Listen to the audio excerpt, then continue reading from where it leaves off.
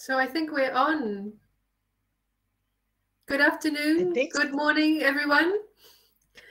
I'd like to thank you for attending this session. I'm going to turn over very quickly to Dr. Zida Mohammed.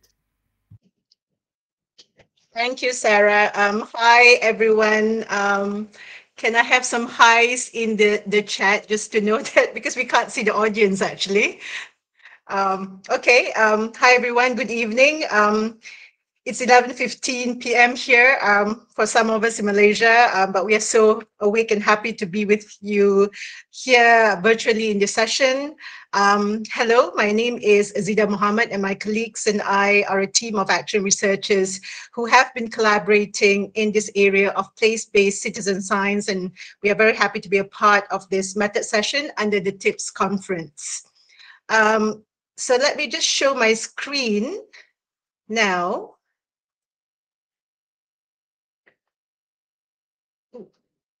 Can you see the screen? Yes? Okay, so these are the members of our team of action researchers.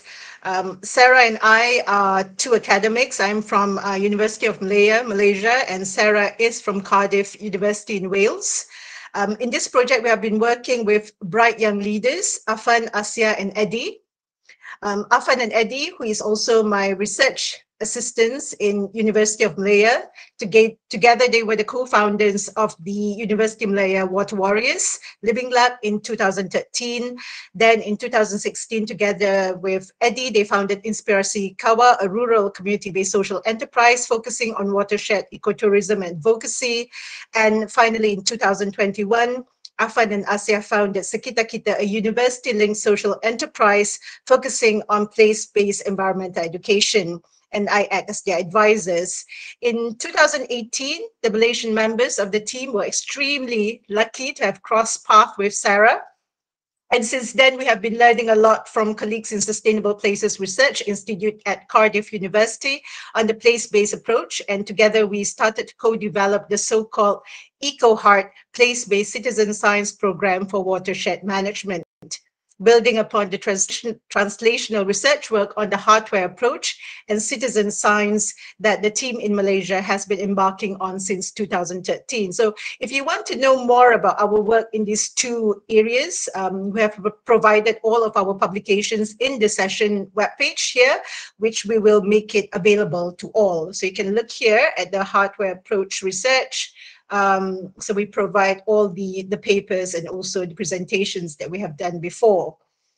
So what exactly is the EcoHeart Place-Based Citizen Science Program? In a nutshell, it is a collaborative effort by our two universities, University of Malaya and Cardiff, to promote care and local action for sustainable development goals through a novel place-based citizen science program implemented by locally based youth-led social enterprises in the context of participatory water quality monitoring for watershed management in Malaysia. And when we talk about watershed management, predominantly we are focusing on the intersections between SDG 6, clean water and sanitation, with the goals of ecosystem protection of SDG 14, life below water, and SDG 15, life on land, plus the goals of reducing pollution through SDG 12, responsible consumption and production, and the goals of encouraging sustainable practices through SDG 11, sustainable cities and communities. So the philosophy behind our work is the so-called Heartware approach. It is an approach that University of Malaya have been working on from our past research on Asian-oriented integrated watershed management with our Japanese collaborators in the past, where we hold the premise that implementing Heartware approaches in terms of advanced scientific and technological solutions and having the right software approaches here in terms of having the required institutions, policies, regulations, and finance would not be sufficient if it is not rooted on strong Heartware approaches. Here we define the Heartware approach as an organic and voluntary approach driven by internal motivations based on shared local values. So coming from Asia, this was somewhat easily agreed upon between the Malaysian and Japanese researchers. as cultural heritage and collective values still play a very significant role in influencing motivations and social actions in Japan, Malaysia, and most communities in Asia. So for instance, there is more openness in using shared values based on religion and spirituality in Asia compared to the West, for instance. So this then can uniquely shape the drivers behind participatory approaches and citizen movements in Asia, including movements in citizen science. And this is where place-based approach can enhance the Heartware approach, as it can help to refine our understanding on the interlinkages between local spaces, local communities, local knowledge, and local values. So in terms of our innovation, this idea or this philosophy of Heartware has led to our innovation in the so-called EcoHeart place-based citizen science program, where we develop our own understanding on citizen science methods from a place-based perspective, which we coin as place-based citizen science, or PBCS. And based on this methodological perspective, we have produced tools and processes that is in line with the PBCS approach. In terms of tools, this includes the EcoHeart Index, which is a heart-shaped visualization of scientific data that can combine scientific analysis with sociocultural narrative.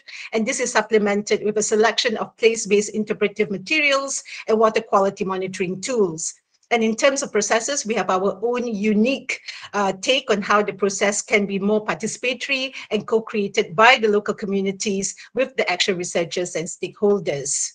A bit later, Sarah, Afan, Asia, and Eddie will explain in more detail about our innovations. However, before I pass the screen to them, let me just brief you with the status of our experimentation on this place-based citizen science method to date. So this is our experimentation in terms of, so what we have done is we are starting our experiment of this method at the river watershed that is close to our hearts and significant to our local community, which is the Selangor River Watershed in Malaysia. So closer to home, this is basically because the University of Malaya campus receives 100% of its water supply from the Selangor River, meaning we are dependent on this watershed for the attainment of SDG 6 for the campus community. So for now, what we have been experimenting what we have done is we have experimented with the method at the downstream area of the Selangor River watershed with the downstream local communities and stakeholders, and we have started this experiment since the year 2020. Unfortunately, the experiment was very much limited by COVID-19, but we still managed to conduct some level of experimentation with the help of our partners among the local communities and stakeholders. In addition to its significance to the University Malaya campus, the Selangor River watershed is also very critical to Malaysia as a whole, as it provides 60% of water supply to the Klang Valley, which cover 3 main economic growth areas in the country, which includes the capital city of Kuala Lumpur, the administrative capital of Putrajaya, and the state of Selangor, one of the most developed states in the country. However, although the Selangor River is so critical for the country, it is increasingly experiencing disruption of water supply due to more frequent incidences of industrial pollution, especially in the middle stream, where the development activities are concentrated. And this, in addition to other long-standing pollution issues from solid waste disposal, agricultural pollution, and sand mining. The newspaper here are from the year 2020 and 2021, highlighting this water supply disruption issue. So in order to address this challenge, the Malaysian government has been implementing a lot of hardware strategies in terms of putting in place scientific and technological solutions, and software strategies in terms of setting up new institutions, policies, regulations, and pumping money in the process, and yet the problem persists. After so many years, many decision makers are realizing that these hardware and software strategies are not sufficient without a strong hardware foundation. This means we need to build a stronger voluntary collaboration between all stakeholders to protect the watershed. So the EcoHeart PBCS program, we suggest from the team, is a potential way forward. I will now pass the screen to my colleagues, first Sarah, then Afan, Asia, and Eddie to explain to you more about the EcoHeart PBCS program. Over to you, Sarah. Thank you, Zita. I think you're going to share a slide for me. Yeah. If that's possible. Thank you so much.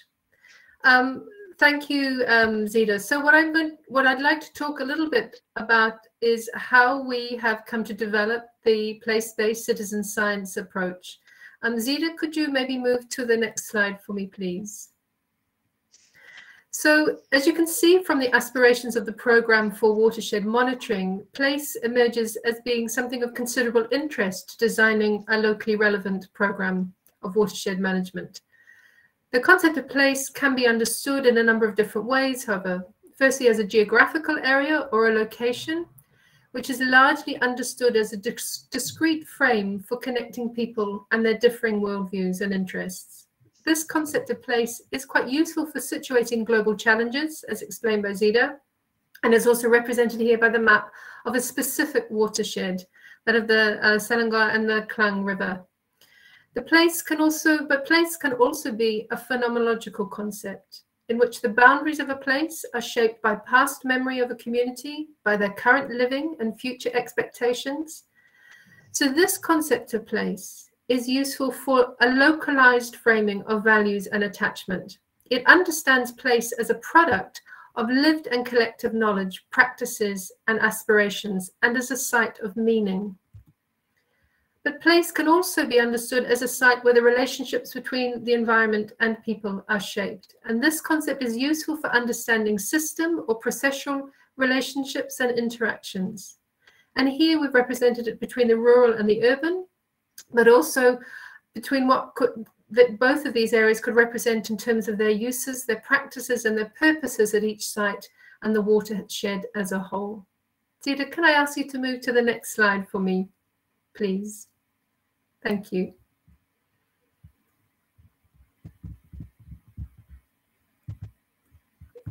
Which is when I've lost my place on the slide, so I apologize. I'm coming back to this now. Okay. So within citizen science, in order to develop and apply goals for future sustainability, we must consider, we feel, what people care about and what motivates them to engage in sustainability issues. And place-based approaches and methods supply a range of insights into the context, its geography, cultural and meaning and other contexts, which integrate these insights in a way that is relevant to citizen science. We see great potential for harnessing what others have referred to as the power of place, for integrating these social and scientific aspects in a way that is consequential for our approach. It literally shapes how we engage in citizen science. For example, it promotes thinking at the intersection of communities, the geographical location and the science, and it also shapes the limits of what citizen science is able to do. So, for example, it could restrict the efforts to apply science only in a purely functional way. So invoking a sense of place is already considered critical to engagement in citizen science.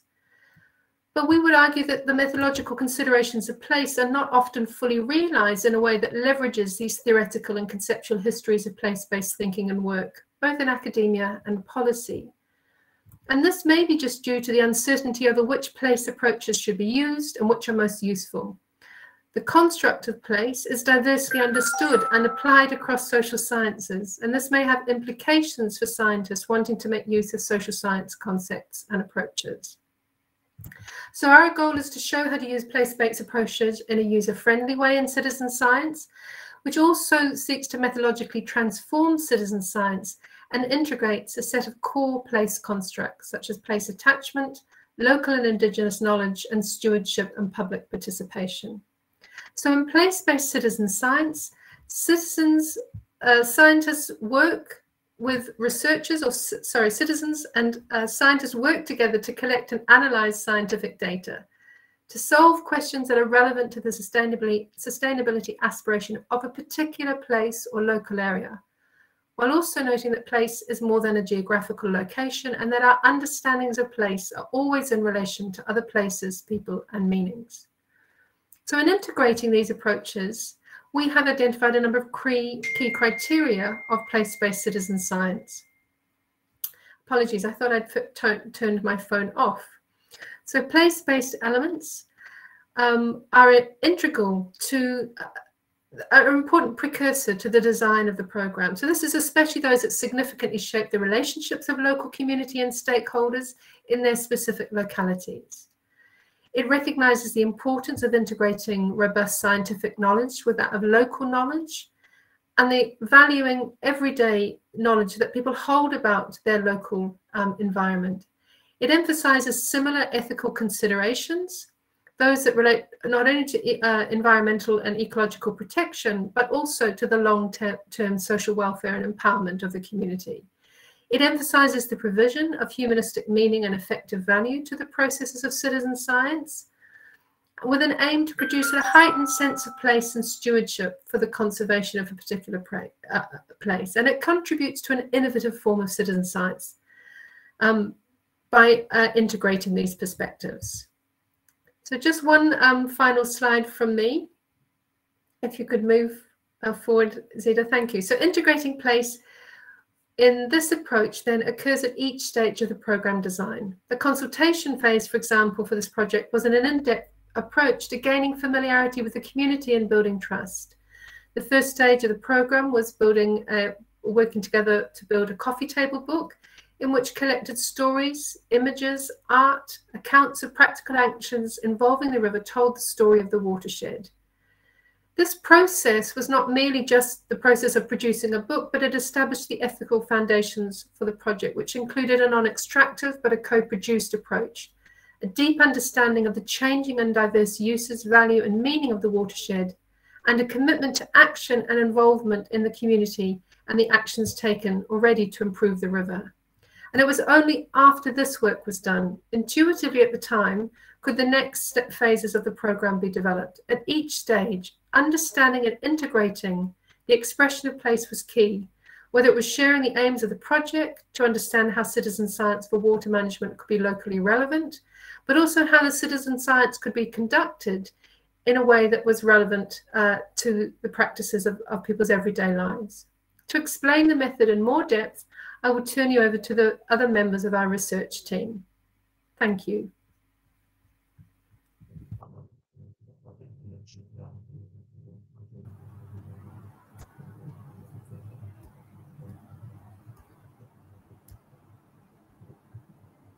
Everyone, I'm Asia and this is Afan.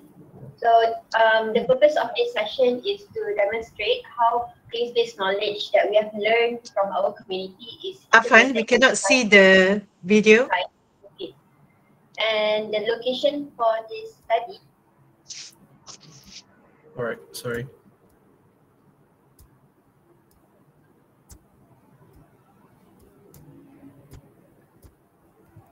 So Afan and Asia have prepared a video to take you through the method. Here we go. Thank you. Sorry. I'm Asia and this is Afan. So the purpose of this session is to demonstrate how that we have learned from our community is integrated in the design of this place-based citizen science toolkit. And the location for this study is actually at a rural area in Malaysia, and the place is called Kuala Selangor, and they have this beautiful river there named Selangor River. So actually, when we first wanted to start this citizen science program, we organized several consultation sessions where communities from different parts of the river was invited to our co-production or participatory action research process, where we then designed the citizen science program together. But just to demonstrate a simplified version of how this was done since the beginning, a short reenactment, we will only talk to one representative today. All right, so onwards, I will pass this session to Afan. Hi Ikram, thank you for joining us. Ikram is someone who we worked with since 2013. At that time, he was only 13 years old. He is active in the environmental group that we established together called Inspirasi Kawan. Furthermore, we also worked with him on the Pasangan Coffee Table book. Ikram, could you introduce a little bit about yourself and the place where you live? You can talk any language that you feel comfortable with. Okay. Hi, my name is Ikram. I am member of Inspirasi Kawa, an environmental group in Kuala Selangor that focus on river conservation. Okay, firstly, my place is famous for the fireflies tourism centered around Sungai Selangor. Fireflies are the focus of tourists from all over the world. Therefore, it will be a source of income to our local rower in our place. Apart from that, the Selangor River in our place is also a source of water and food for the local here. Not only that, 60% of the water source for the resident in the Klang Valley area is also from Sungai Selangor. Besides that, our communities take tree around Sungai Selangor as a source to make ipar roof, which is a traditional roof that is still used in Malaysia. Other than that, our locals also come to the river to catch various types of fish and shrimp. All right. Ikram, can you describe any local water problem your community face? Okay. For that, for more comfortable, I will say in Malay. Okay, sure. No problem. Banyak aktiviti ekonomi manusia yang menyumbang kepada pencemaran air di kawasan kami. Salah satu daripadanya adalah aktiviti pengorekan pasir. Aktiviti ini membuatkan air sungai menjadi lebih keruh, dan baru-baru ini aktiviti ini juga menjadi salah satu punca banjir di mana berlakunya hakisan tebing dan seterusnya air sungai melimpah masuk ke kawasan darat. Selain daripada itu, kawasan kami dikelilingi dengan aktiviti pertanian, terutamanya penanaman kelapa sawit dan juga pisang. Pembukaan tanah secara tidak terkawal sehingga menyebabkan kawasan riparian terhakis. Kemusnahan habitat kelak juga. Ketika aktiviti membaja seperti aktiviti membaja dan meracun dijalankan, apabila hujan turun, semua ini akan turun dan masuk ke kawasan sungai lah. Itu. Dan kawasan kami terletak di kawasan hilir. Sampah daripada seluruh kawasan hulu akan turun ke kawasan kami. Tambah pula fasiliti pengurusan sisa juga kurang memuaskan di area kawasan kami lah. Based on the problems, what kind of monitoring can be useful for? Okay. For me, one of the most suitable monitoring is water quality monitoring.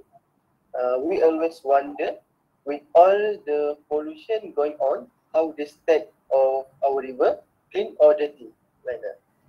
All right. Okay. So from this water quality monitoring, how it could be useful for? To who? Yeah. Okay. It can be useful for our own community, especially in having a more sustainable lifestyle. For example, they can reduce the use of fertilizer for plantation. The data is also useful for relevant agency where we can share the data with them. Yes. Okay. So as what Ikram mentioned just now, sand mining can cause turbid water. So we can use turbidity is one of the parameters to measure the cloudiness of the water. How about agriculture, Ikram? What kind of pollution do you think that coming from agriculture? Pollution coming from agriculture, I think they use a lot of fertilizer and pesticide. All right. So usually fertilizer contain nitrogen and phosphorus. So we can also sort of like measure phosphorus inside the water to see how much nutrients inside the water. How about others activity? In your case, do you have any industrial areas nearby? Yes, the areas in our place are such as oil palm industry. Other than that is livestock, fisheries. That's all. All right. Okay. So from that kind of industries, there's a few parameters that we can use to measure the influence from the to measure the water quality. So one of it is pH, and also ammonia, and also conductivity is one of the easiest ways to measure pollutants in the water. But we need to be careful with conductivity because Ikram case is quite near the downstream areas, so there's a source of intrusions. So sometimes the conductivity can give wrong false readings also. So we need to be careful on that. When we talk about water quality, usually the data are represented like this by the agency or researcher or academicians. It can be represented by graph, table, charts. For public, it is quite difficult to understand what it means. Furthermore, a single location data collected cannot determine or representing the water quality for the whole stretch of the river.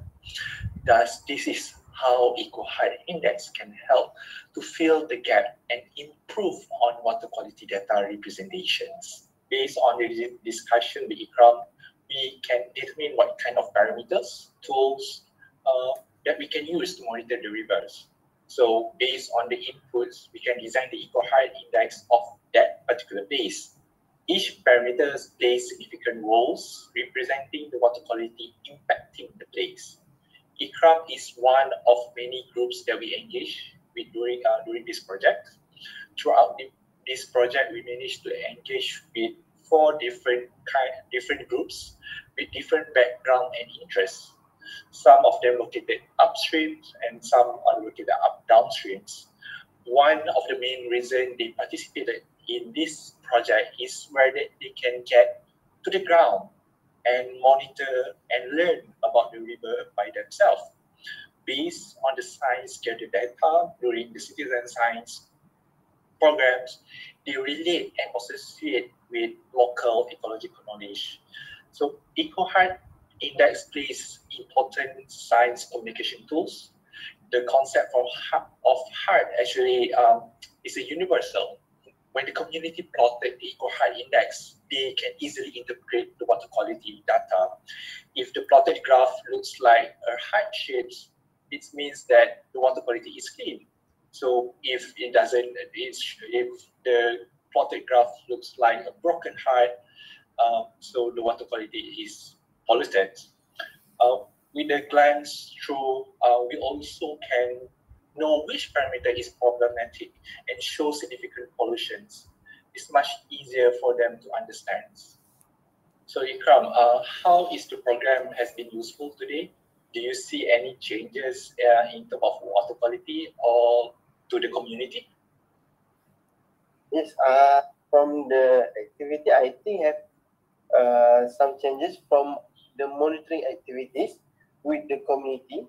So I think we can, all community can identify the type of pollution that's always happen in the Selangor River, and it can foster a responsible attitude not to do pollution around the river area again. So I think that's it. Right, okay. Thank you very much, Ikram, for spending your time with us. So see you again next time. All right. All right, welcome.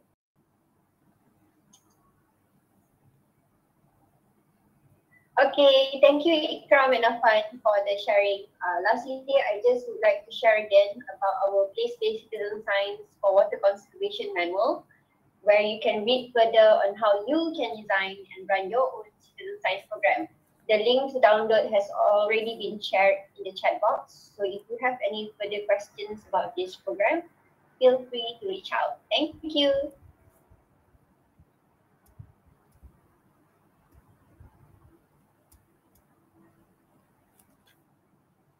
Thank you, team. Sarah, Afan, Asya, and Ikram, who is replacing Eddie, whom due to some unavoidable circumstances could not be with us today. Okay, now that we have described to you the methodology, so what have we learned and what is the way forward, based on the feedback from our experiment, and Ikram is from Ikram as one of those participants, most stakeholders have positive responses about its potential. Of course, there are challenges. So we are interested to expand this program further, at least in several areas. I'm going to show my slides very quickly about how we think about expanding the program further.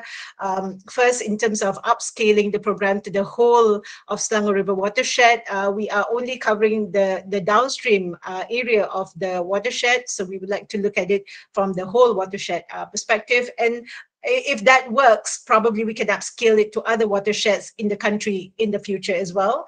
Second, in terms of improvement of the tools and processes to improve water quality monitoring equipments, data analytics, data sharing mechanisms, and collaborative processes. There's many more improvement that can be made to make it more meaningful, cheaper, user-friendly, accurate, informative, interactive, and so forth.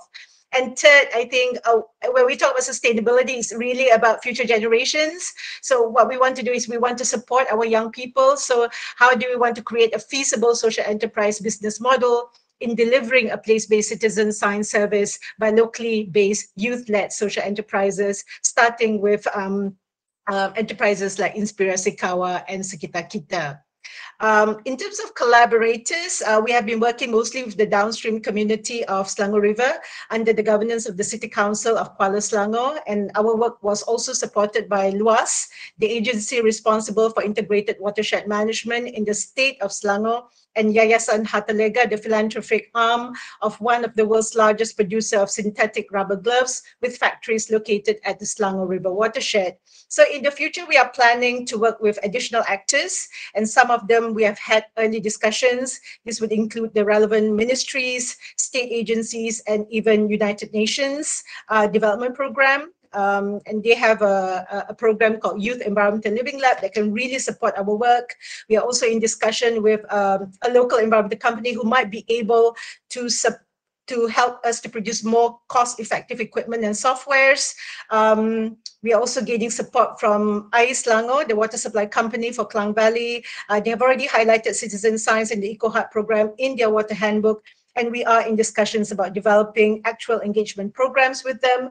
We also have friends among the NGOs and public research institutes who have expressed their interest to work with us. But one new actor that we have not approached, but very important, we think, is University Selangor, which is the state-owned university in Selangor, which is very important because we do need a university that is very locally based. In terms of funding, our work so far has only been funded by public funders, including Japanese Society for Promotion of Science, Ministry of Education, and University Malaya for our initial translational work on the Heartware approach. And since 2018, our place-based citizen science action research has been funded by the Academy of Science Malaysia, which has unfortunately ended mid of last year.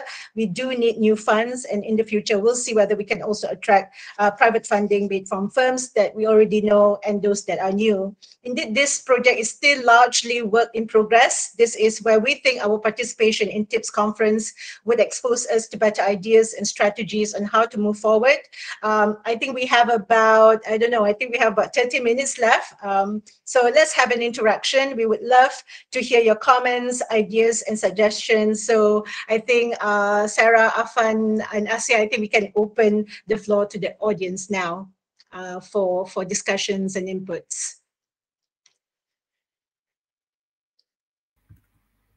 Thank you, Zida, Asia, and Afan, and also Ikram. I think I'm just looking at the questions here, so please put the questions in. We've left some time for questions and comments.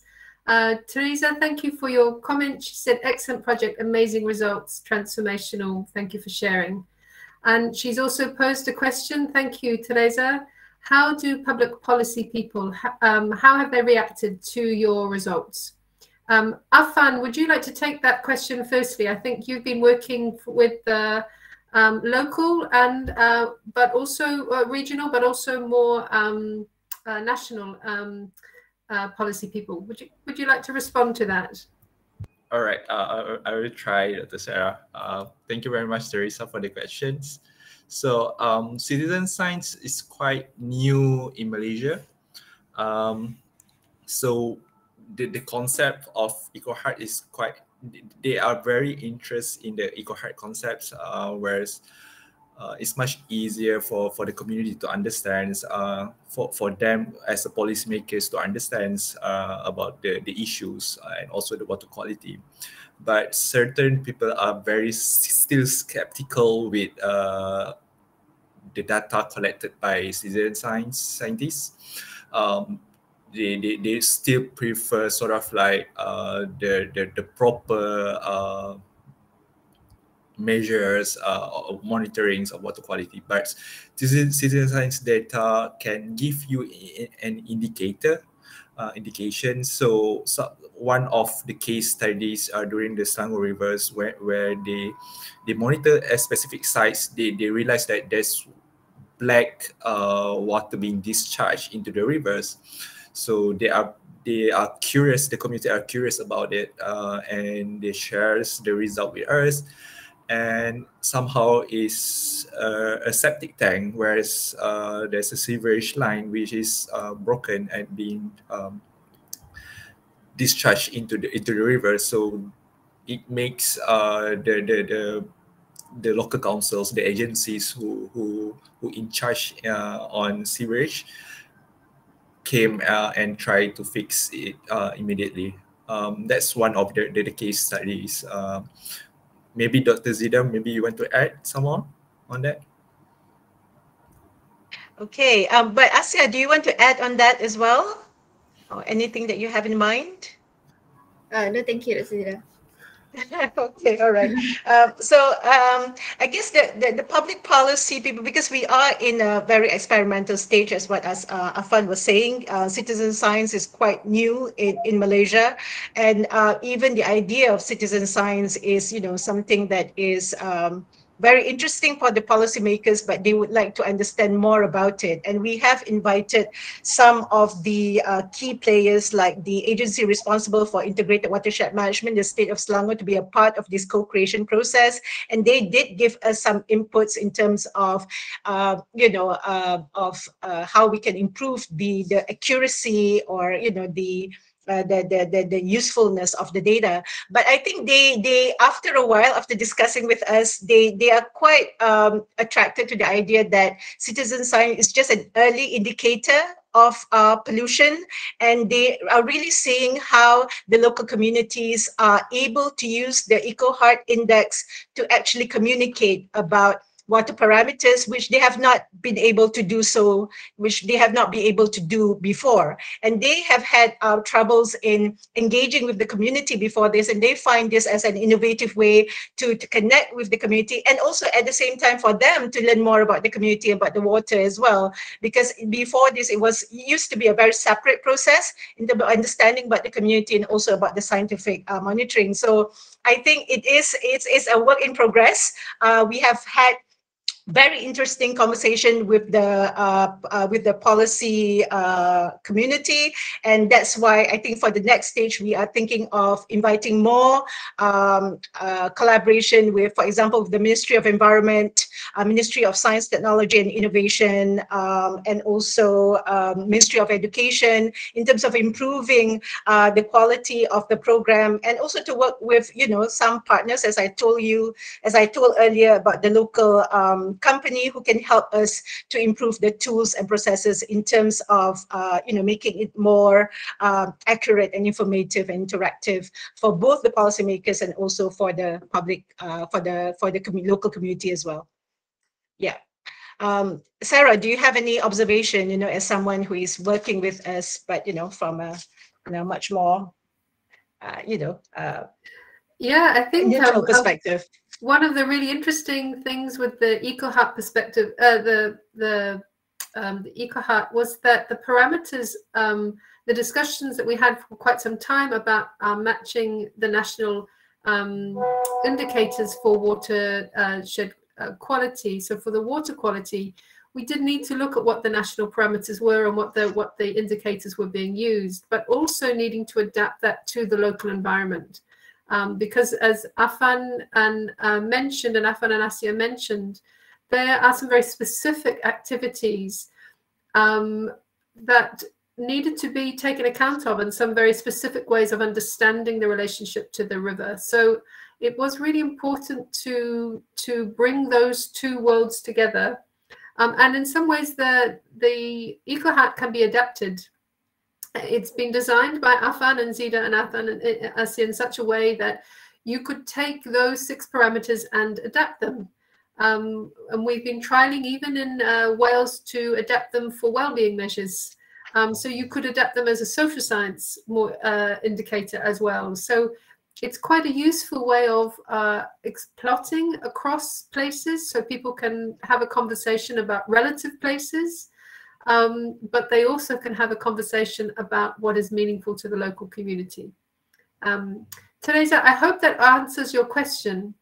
Do we have any more questions in the chat box? I can't see any more, but I know that we're keen to answer and support any insights that you might have.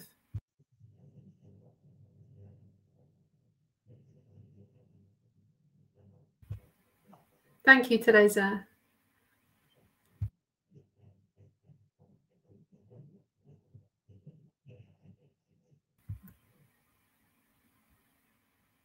So would any of the audience there like to share any of their experiences in or any of their reflections on the EcoHeart, whether they think that there is use for them to possibly apply it, or do we need to tell you some more about some of the opportunities and potentially some of the challenges that we faced in developing this work?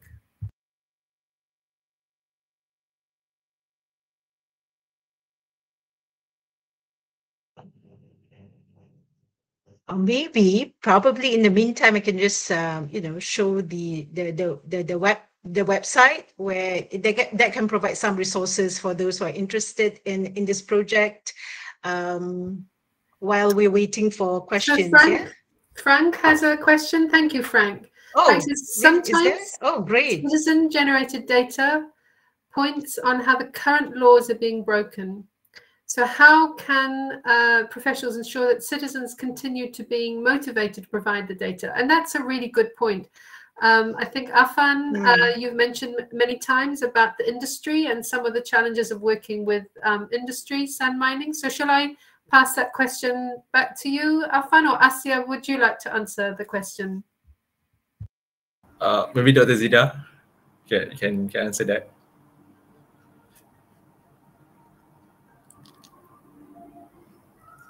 Being broken.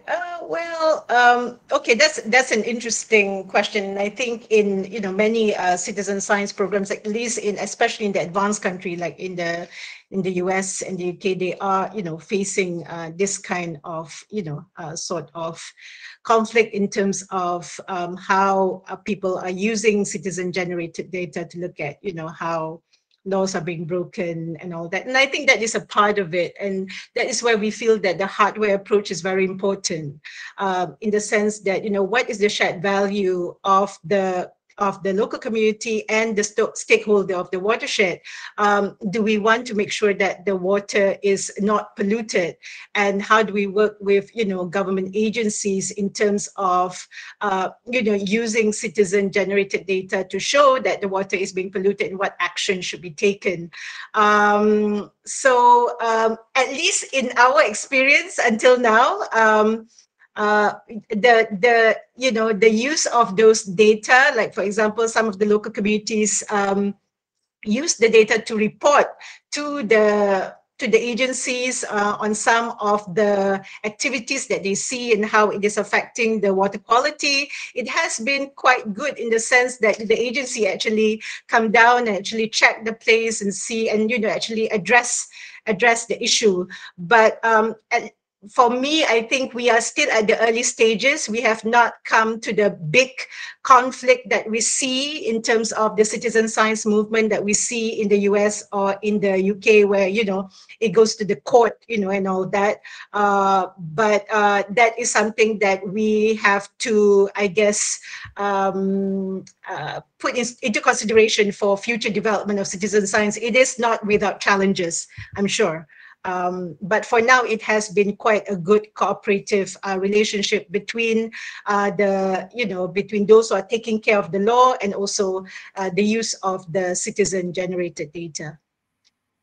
So could Afan, do you want? Yeah. Would you say that the data is being used to build a regulatory framework more at the local level, or is something else happening? What I'm saying is that, you know, we have legislation, like, for example, to protect the to protect the river, and also the zones that is around the river. But and the data actually help the regulators to actually how do you call it? To use the data to, I guess it is much more mutual in that sense, that the data is being used to improve the implementation of the regulation. But we have not, but I think there are instances where there are controversies in terms of, you know, certain types of data is being used to challenge government decisions. You know, like, I think, for example, the case of fracking. I've attended one citizen science, talk in which they are using it to challenge, government decisions that we have not seen as yet in the case of, you know, our experimentation. But I'm sure those kind of challenges will probably take place, I don't know, in our context, but that is something that we need to take into consideration in the future as well, in terms of the conflict that might occur. I hope that answers, give a bit of insights, Frank, to your question. Or maybe Sarah and Afan, do you have anything to add to that? No, Desira. Okay. So Frank, did you have a specific context in which you are experiencing some of the situation in which you have communicated, or was it more just generally to ask this question of the team?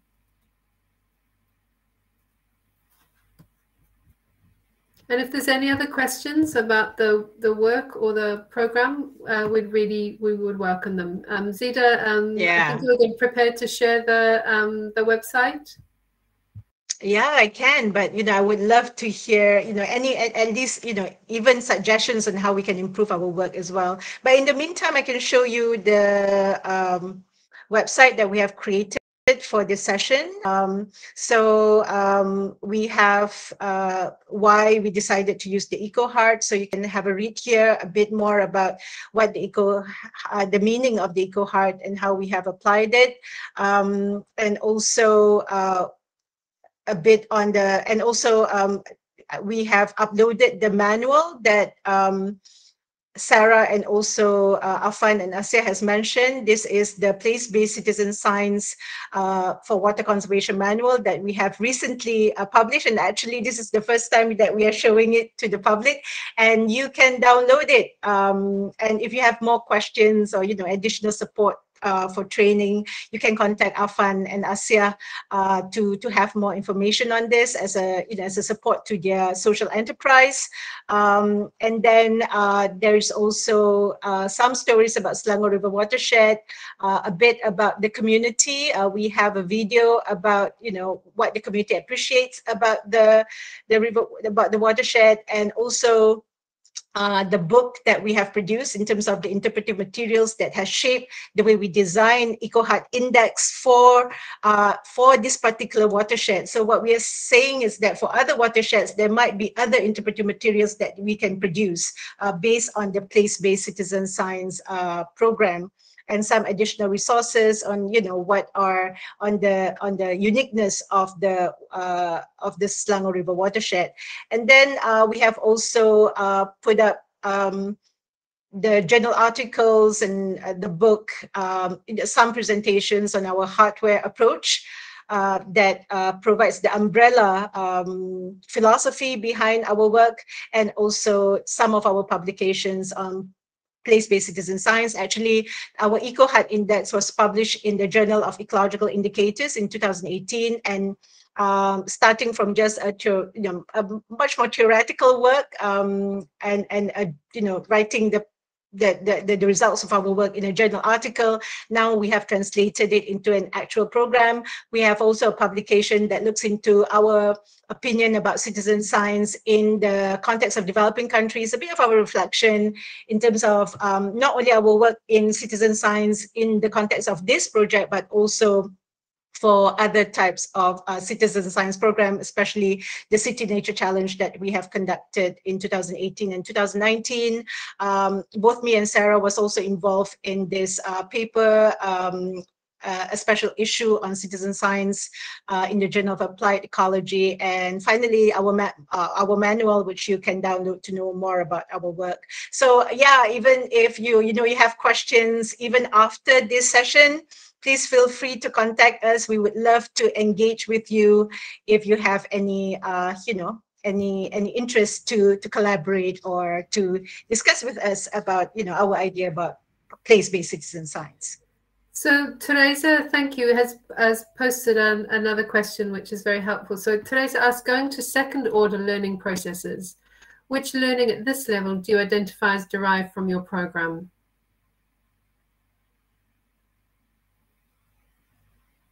Zina, do you want to respond to some of the kind of further learning around the program?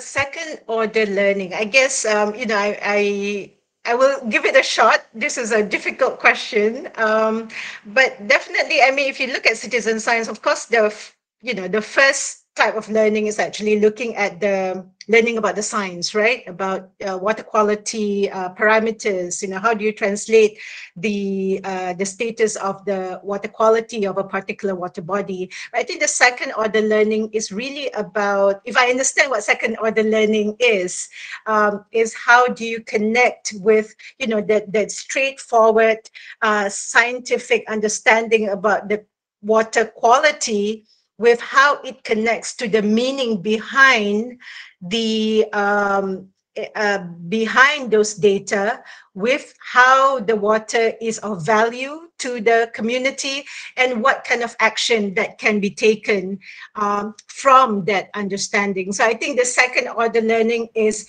really to think about, okay, what is the problem here? What is the complexity of the problem that we see, not only in terms of the status of the water quality, but how does it connect to our value and what is important to us, and what can we do to solve the problem? And I think that kind of conversation is very valuable, and a conversation between the local communities and the stakeholders has been very constructive in thinking about, using a place-based citizen science for, broader sort of engagement and, policy action even in terms of improvement. So that is my thinking. Just to follow on there too, I think some of the reflections on the processes of developing the place-based citizen science has been to see both the kinds of skills that have been developed in the local community. So so reflecting on what we thought people knew about a place and how we could translate that.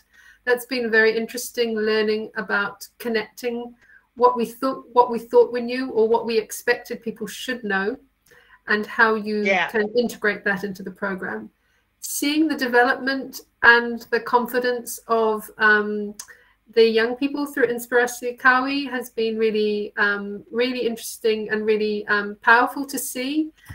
So actually, the working with young people, working with local communities, has to see a real value in the knowledge that they hold about the river and the knowledge they already had, but actually being able to have a mechanism for communicating that and feeling that that knowledge is valuable. And I think some of the other learning is also what didn't work. So I think, you know, there were opportunities. I mean, we did some of this work during COVID, during lockdowns, internationally. So things that we had to communicate and understand through each other, and things that we have had to learn about working with some of the assumptions about what citizen science wants to achieve and how effective that can be in practice, or how problematic that can be in practice. So I think some of our kind of assumptions about what citizen science does and can achieve, and what citizen science, how it viewed, so there's quite a few things there, how citizen science also viewed social research. So how the kind of the mainstream citizen science has responded to thinking about these developed dimensions of place more critically, actually. You know, is our science good enough for kind of citizen science? I think that question's come back. So there's been a number of different kind of learnings around, as I said, what didn't work, seeing community develop expertise and confidence in their knowledge, and also our understanding of what we thought, the kinds of knowledge that we thought should or could be, or that people would hold in a citizen science context. I hope that so to add, Sarah, I just would like to add a bit in terms of, you know, how I think this provides a new language. And when we talk about localizing SDGs, I guess this kind of tools can provide a much more creative, you know, a rooted and, you know, a much more meaningful way when we talk about the SDGs, because you can't just talk, you know, when you want to talk about second order learning in terms of, you know, understanding sustainable development of a particular place, it's not easy to just talk about, you know, the relationship between the SDGs, right? And that is, you know, a big way of thinking about systems thinking and all that. But when you talk about it in terms of, you know, focusing it from the interpretation of the EcoHeart Index, it looks simple, but it's complex. And you can talk with the local community about the different problems that is related to the different SDGs, but in a way that, in a language that they can relate to and they can understand. And I think that is, you know, when we talk about localizing SDGs, we got to find different way of communicating that and making it much more interactive and make it much more inclusive in terms of the people who can participate in that conversation. So it's just, I just want to add to that, Sarah. Yeah. No, thank you. As today's, as you said, and certainly reflecting on the value of water. Yeah, so those kind of, as we were saying, those kind of everyday assumptions. I think we've only got a couple more minutes left for any additional questions or any additional comments. I know there's just a small group of us here.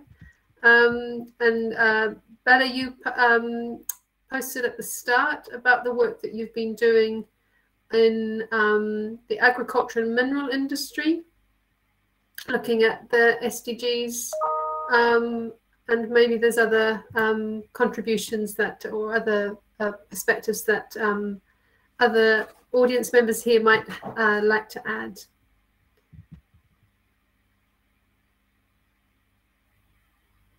Well, if not, I know that everybody has 4 very busy days of conference. Yeah. So we really are grateful for the time that you've taken to listen to us today.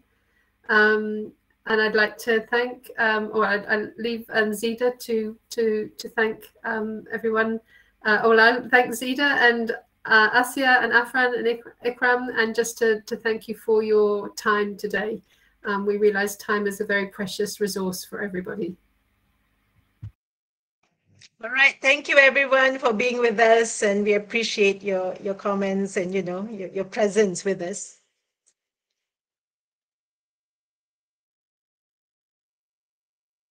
Okay, thank you.